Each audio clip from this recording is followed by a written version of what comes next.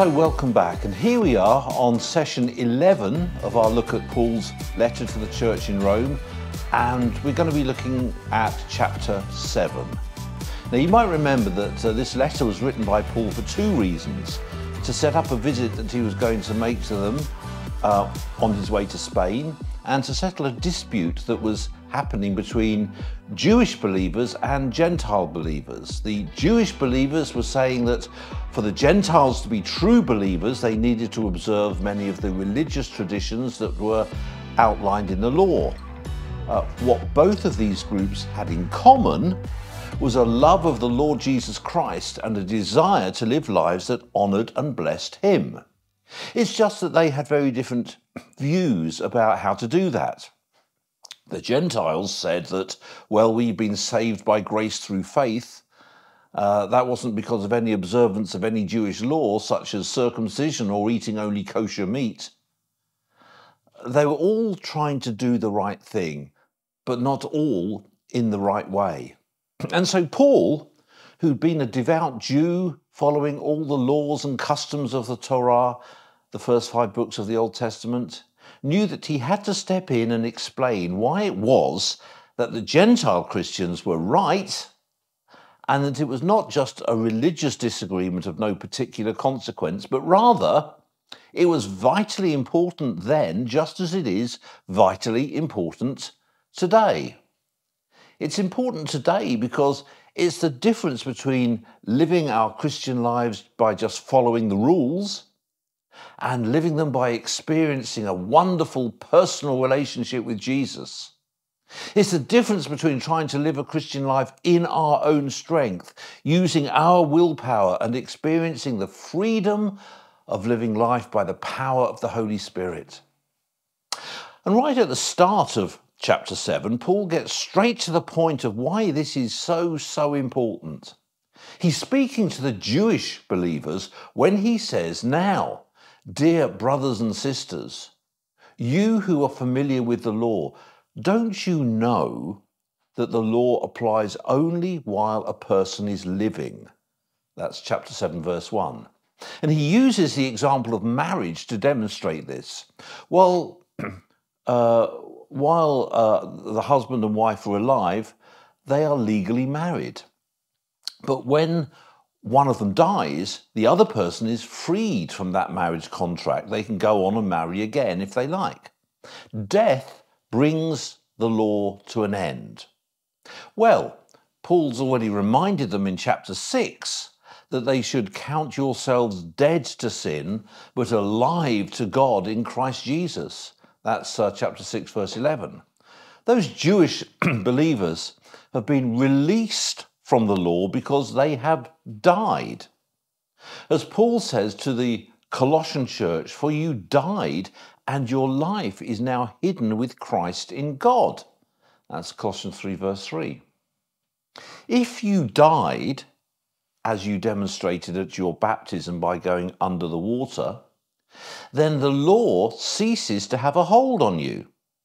So, as Paul puts it in chapter 7, verse 4, "So, my dear brothers and sisters, this is the point. You died to the power of the law when you died with Christ." Death frees you from the law. Well, he says, you died. You died with Christ. You shared in his death. And in that death, the authority that the law has over you died. You can't be under the authority of the law and the authority of Christ. And of course, that point is equally true for us today. We can't be under the authority of Christ and under the authority of anything or anyone else in terms of us putting our trust and obedience in them in the belief that that's what's going to save us. And that's why this is so crucial in Paul's mind that this is made clear. Living our lives either by willpower or by following a set of rules never works. It never works because we're not strong-willed enough or good enough. And so Paul outlines a new way of living that isn't dependent on our self-will or our successfully navigating all the rules and regulations. It's the way of the Spirit. Now we can serve God not in the old way of obeying the letter of the law, but in the new way of living in the Spirit, he says in verse 6 of chapter 7. What that means is that we can now serve God through the power of God's Holy Spirit within us, a power that we did not have access to before. It's actually the only way to successfully serve God. So what happens when we choose to try and serve God in any other way? What happens when we don't fully rely on God but try to go it alone instead? That's what Paul turns to now in the rest of chapter 7. He says that the point of the law is to show me that I am bad. It isn't bad itself, but rather I am bad. The law just shows me the truth about myself. For example, if I were to show you a box and then said, don't look in the box. Whatever you do, do not look in the box. Well, that would be the kind of thing the law would say.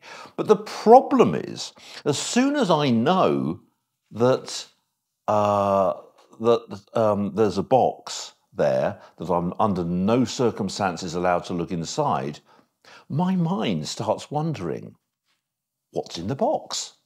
Why am I not allowed to see what's in the box? I bet it's something valuable, something desirable. And before you know it, I'm having a peek in the box. I can't help it. That isn't the law's fault, it's my fault. The law just told me what not to do. I was the one who actually did it. The point is, the law just points out what I should and shouldn't be doing. It doesn't give me the power to actually make the right decisions. Only living by the Spirit does that. So, to illustrate all of that, Paul puts himself into a picture that he paints of why living by the law doesn't work and why living by the Spirit is the only way. He's saying, let me paint you a picture of what living in those two ways is like. And to make this real, I'm going to pretend to be the person, first of all, who lives by the law. And then I'm going to show you the real me, the person who's living by the Spirit. And you'll see why I chose the living by the Spirit way. And why you need to choose that way as well. He starts this illustration by becoming that person who decides that they're going to live trusting in the law. He says, I don't really understand myself, for I want to do what's right, but I don't do it. Instead, I do what I hate. He just sums up here the frustration of trying to do the right thing in the wrong way. The point of the law is to tell you when you're doing something wrong. But if I know that what I'm doing is wrong, this shows that I agree that the law is good, says verse 16. See, he's saying the law is working if I know that what I'm doing is wrong, because that's the point of the law.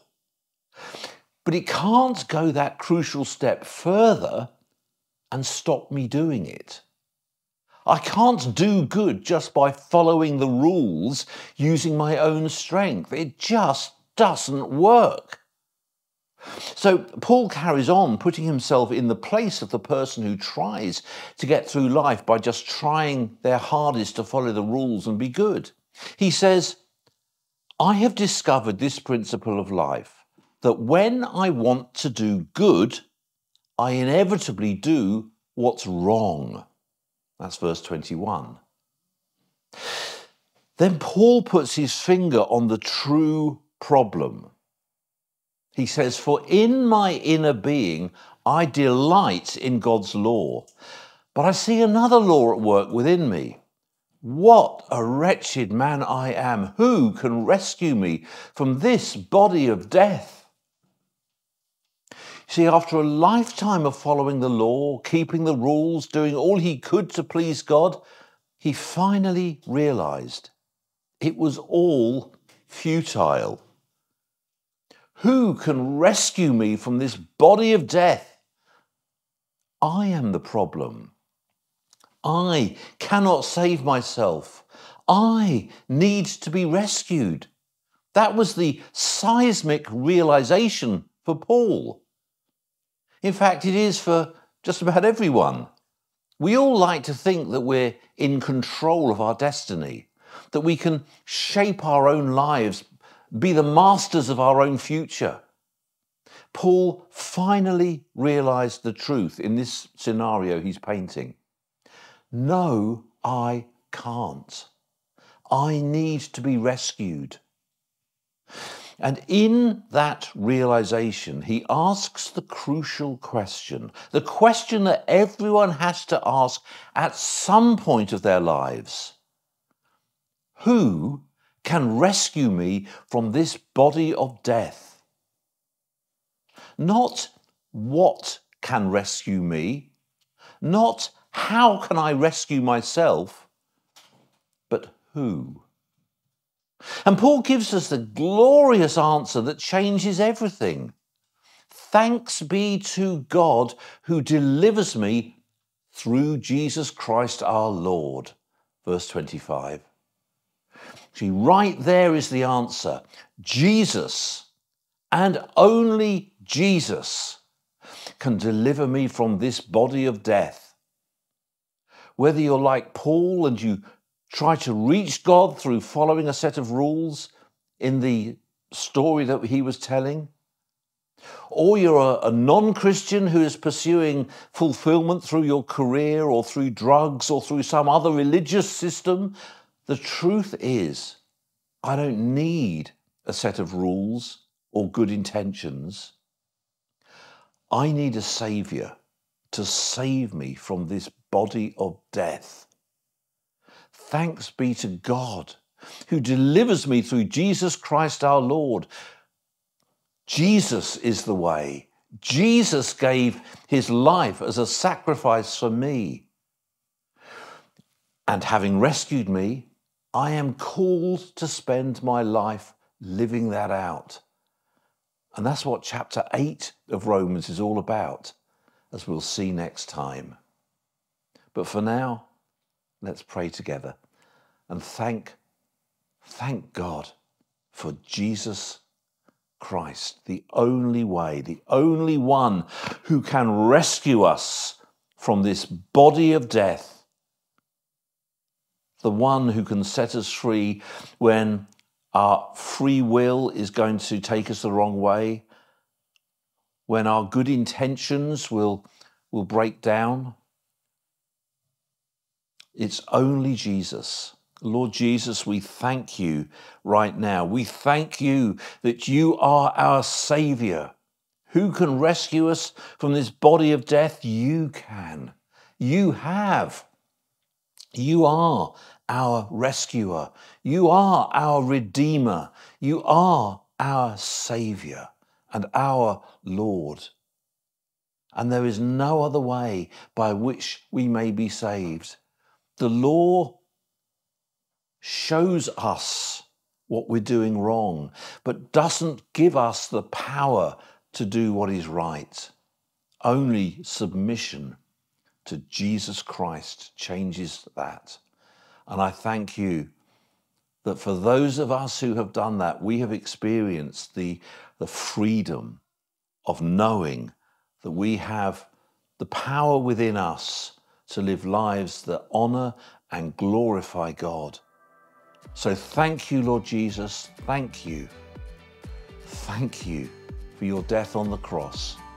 Thank you for your resurrection, and thank you for the power of your Spirit that lives within us, that helps us to choose to go your way. We thank you in Jesus' name. Amen. Amen. Well, I hope you can join us next time as we look at chapter 8.